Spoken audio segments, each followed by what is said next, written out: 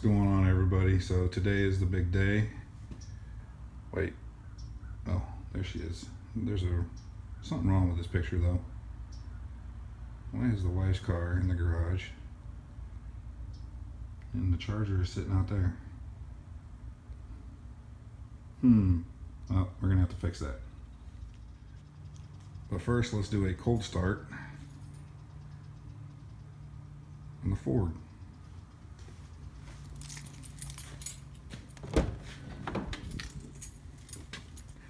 Now there is a difference between the wife's car and my car. Trash galore.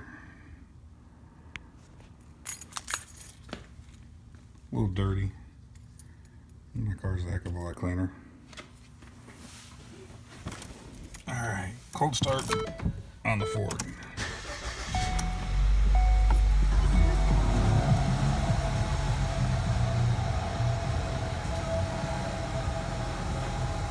Oh yeah, listen to that dual exhaust. I think it sounds awesome.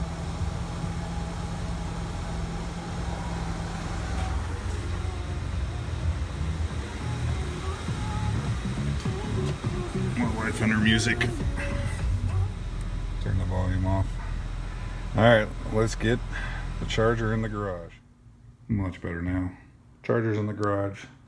Ford's in the driveway. Left myself plenty of room to work.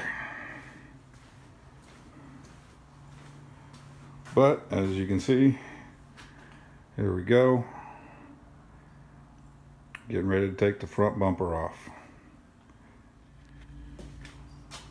Alright guys, so got the car jack out. Now here's a top tip for you. And by the way, I did get that jack at Harbor Freight, so it's actually a pretty nice jack. I think it only was like 200 bucks. So if you guys are going to invest in a jack or floor jack, definitely get one of these. It's pretty nice. I've had it for a couple of years now. Never had any issues with it, except for the leaf that's stuck in there. Never had any issues with it. Everything works out really good with it. So top tip though, go back, make sure when you're jacking up the front of your car that you put your parking brake on. So make sure you guys do that before you jack up the front end of the car. Alright, so the other side is off. As you can see, the car is very, very dirty. But there's one thing I did, and I always do, is I always leave the jack still jacked up a little bit, even though the jack stand is sitting on the jack stand. It's always nice to have that extra set of safety when you're working, especially if you're trying to work underneath your car. Now the other thing I usually do, I'm not going to do it today, but I usually put the tires underneath the car as well, just in case the jack or the car decides to slide off the jack stands. But I checked both of them. They're looking pretty good. They're looking pretty stable. So now we're going to go ahead and start working on removing the bumper and everything that we need. So there's nothing better than your front bumper sitting on the dining room table. I don't recommend this unless you put towels down. If not, you're probably going to be sleeping on the couch. My wife's pretty forgiving, so don't forget you're going to have to remove these clips up here at the very top in order to get it out. And then these right here are where it slides into the front fender. And then of course these are where your 10mm bolts are going to go, and then your other 10mm bolt goes right there.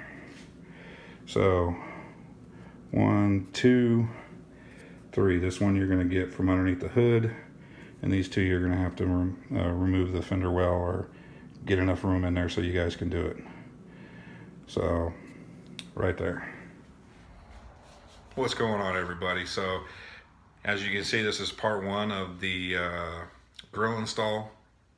It was a great day today, guys. I was able to work in my garage. It was a beautiful day out, about 55 degrees. Had a lot of fun doing it. On a scale of 1 to 10, 10 being the hardest, 1 being the easiest, this was about a 5, maybe a 4. So even RT Life can do it. I know how much he loves doing installs and rushes and all that kind of good stuff. So all that being said, guys, it turned out awesome. You're gonna have to wait till tomorrow to see the final project, just to see the results and see how it looks, and then you guys can comment and tell me what you guys think. So when I was doing my videoing today, I forgot some steps, and a couple of times I think my butt ended up in the camera. As you guys know, if you're holding your camera or your phone and you're pointing, sometimes you don't exactly point out, you don't get your finger where you're pointing at and all that kind of good stuff. So what I'm going to do tomorrow is I'm going to walk you step by step through how to remove the front bumper and actually how to put it back on. Now I did look on YouTube prior to me doing this to see what I needed to do, because I've never done it before. There were some videos out there for a scat pack, nothing for an RT. So again, I don't know if there shouldn't be a whole lot of differences. When I watched their videos, there were things that I didn't see that I had to actually do, and maybe because they edited it out, whatever the case may be, I did not see that stuff. I'm going to show you guys how to do that stuff and exactly what to do. So with what I have, the video-wise, what I have, I'm going to put all that together and I'm going to show you. Again, I'm going to show you the tools and exactly step by step on how to do it. It's really not that hard. I was surprised on how easy it was. It took me about 45 minutes to take it off and about 45 minutes to put it on, and that doesn't include that I actually did remove the front tires. I put the car up on jack stands and removed the front tires, so as you guys can see from the video.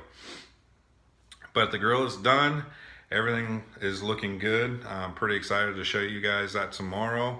The only thing I have left to do is actually put the easy lip on. I didn't do that when I had the front bumper off, as you guys can see from the dining room table. I did not do the easy lip just because it didn't work out that way.